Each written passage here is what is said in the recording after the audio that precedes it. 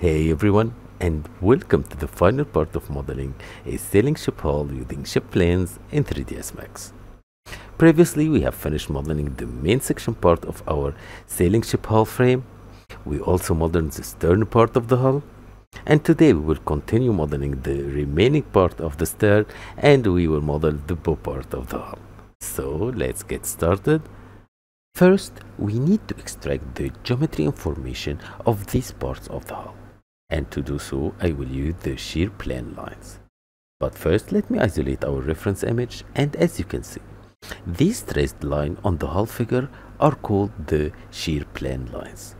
Shear plane lines can be considered as the shape of the slice of the hull at certain points. I also traced the keel of the ship, and we will connect all these lines together using the cross-section option.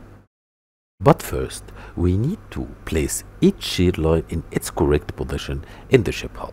So, I will select all the lines, Alt-Q to exit the isolation mode, go to the perspective view, select the side view reference image, Alt-Q to isolate all of them. Now, I will select my keel line, go to the left view, and I will move it into correct position of the keel like this. Now, as you can see in the left view reference image, each dashed vertical line represents a shear line. So, back to the perspective view, select the first shear line, go to the left view, and move it into position of the first shear line like this. And then the second shear line, select it, go to the left view, and move it into place of the second shear line like this. Third one, move it into correct position like this. Perfect. And the last one, go to the left view and move it into position like this. And now let's select all the line, exit the isolation mode, and select the modeled part of the hull, Alt-Q to isolate all of them. And as you can see, the shear lines follow the geometry of the modeled part of the hull. And we'll extract the geometrical information of the stern and the bow from this part of the shear lines and from this part of the shear line. But first, we need to connect these shear lines together and convert it to an editable poly surface. And to do so, we will use the cross-section option and the surface modifier. But first, let's select all the shear lines and the keel line.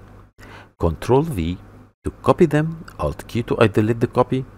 Then select any one of them, right click, attach, and start attaching all the lines together like this.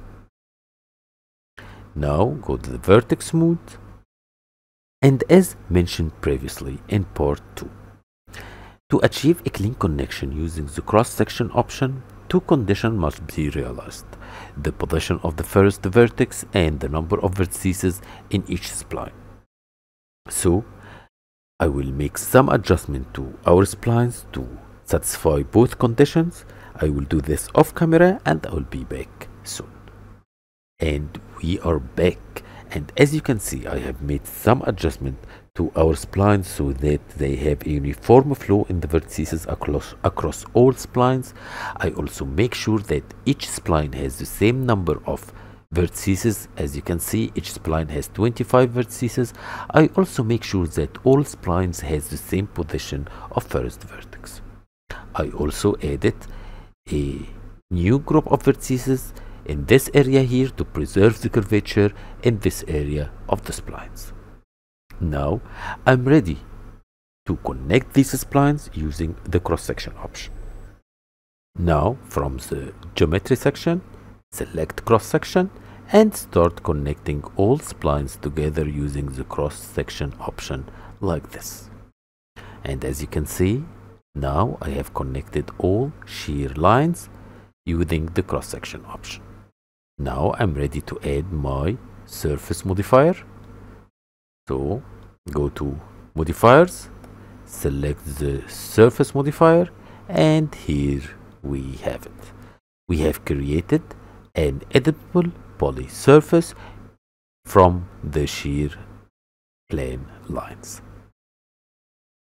And as you can see, I have extracted the geometry information of the bow part of the hull and the remaining part of the stern of the hull.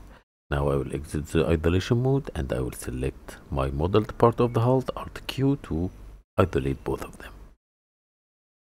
And now I'm ready to complete the modeling process of the remaining parts of the hull. And I will start by the bow part of the hull.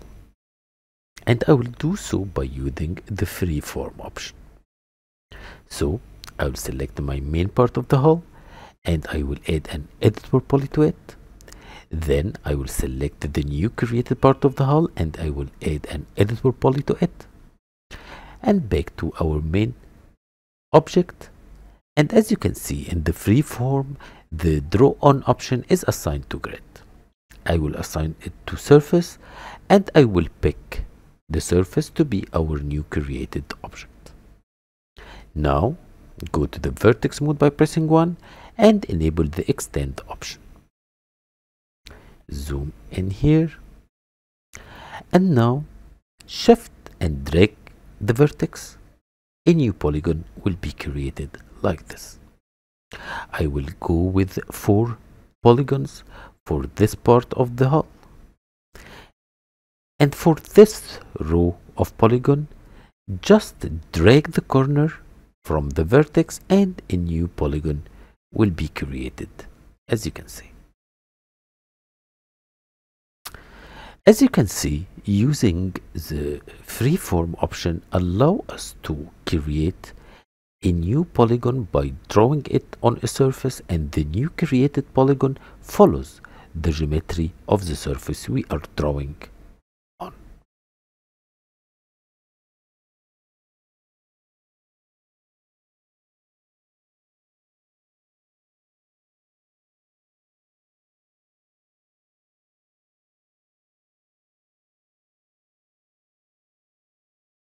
As you can see, we have finished creating the bow part of the hull. Let's select our main object, isolate it, and go to the perspective view to see what have we done. As you can see, the bow part of the hull has been created, but it still needs some topology refining. And we'll do so using the option available in the Freeform. So back to our front view. And I will start by using the drag option of the Freeform. Go to vertex mode. And as you can see, the drag option allows me to move vertices along the surface of the object we are drawing on. And as you can see, I'm starting adjusting the position of the vertices to align with the border of our bow part, like this. And I can also use the drag option to refine the flow of our topology, like this.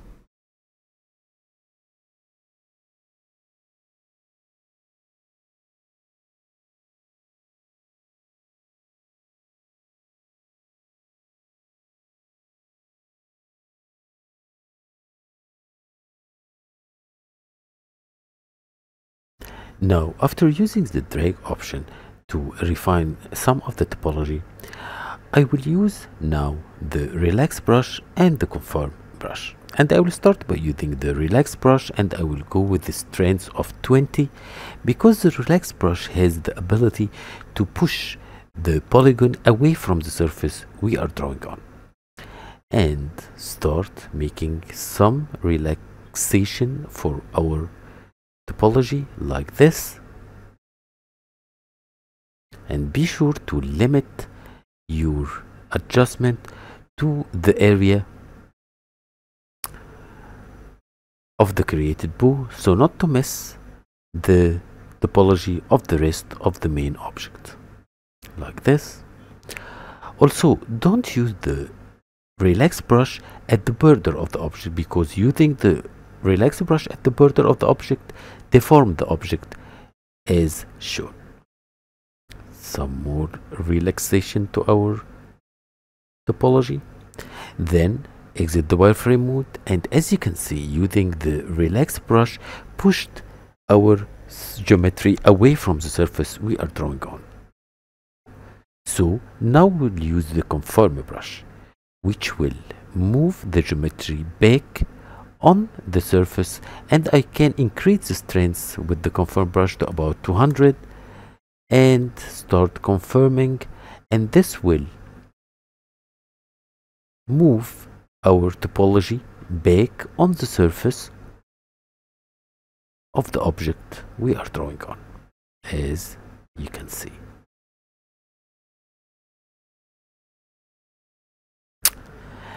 Now I will complete the process of refining my topology using drag, relax, conform brush until I'm satisfied with the flow of our topology, and I will be back soon.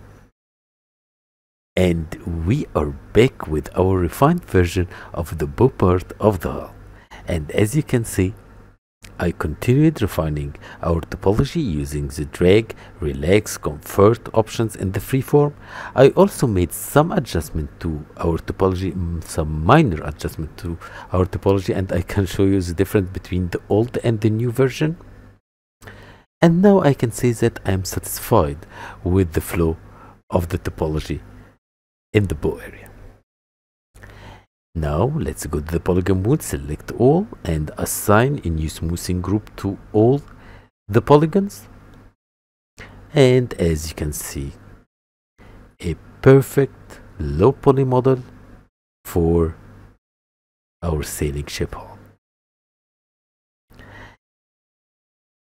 Now I'm ready to finish the modeling process of our ship hull, and I will do so by completing the modeling of the stern part of the hull. But first, let's exit the isolation mode and grab the object we have created from the shear lines. And now I will select this object, and I will disable all the modifier or the layer above our lines layer. Now, and before I do anything, I will change its color to something like light yellow, like this. Now I will select our main object and go to the edge mode. Go to wireframe mode, zoom in, and I want to select these three edges. Shift drag to extrude these edges, then go to the vertex mode and enable snap to vertices and start snapping these vertices to the beginning of each shear line, like this. Now I'm left with this opening. Go to the edge mode, select this edge and this edge, and bridge them together. Now, as you can see, the stern part of the hull, the remaining stern part of the hull, begins to appear. Now back to the wireframe mode. Now I will select this edge and shift to extrude it. Then go to the vertex mode, select this vertex and snap it to the beginning of the keel line.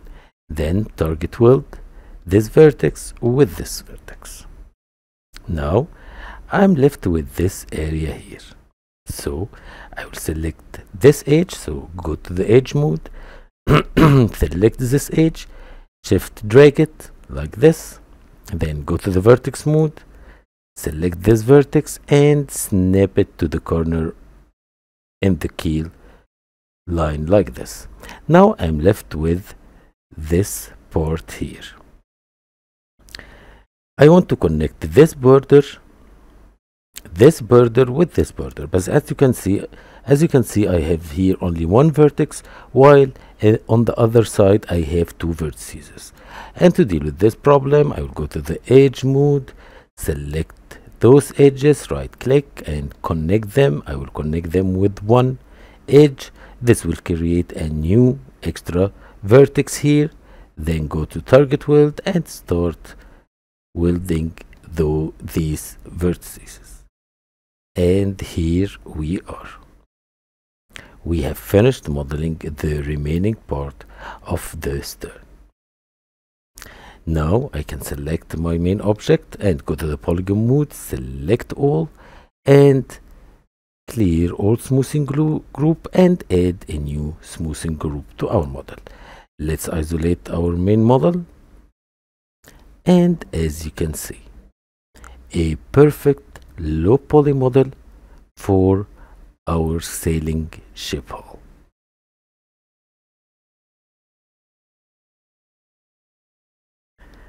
Perfect. And this is the end of our final part. And before ending our video, let me show you what have I done using the ship hull we have created in our tutorial. Look at this beauty. A beautiful 3D model for a ship hull from the 19th century. I really loved modeling this model, and it really inspired me to make the tutorial of the ship hull. Let me close the render window, and as you can see, a highly detailed model for a 19th century ship hull. By the way, it was a French battleship. You can see, let me show you the details. By the way, all this planking is modeled, not texture, not a plank texture, but each plank was modeled, as you can see. And let me show you where the ship hull we modeled in our tutorial. Here it is. This is the base for the model you have seen, and let me go to the edged, and as you can see, it was just the beginning. A lot of work, a lot of love to reach this result at the end. I really enjoyed doing this model, really. I do love sailing ship very much. So I hope you have enjoyed watching our tutorial series of modeling a sailing ship hull using ship plans in 3ds Max.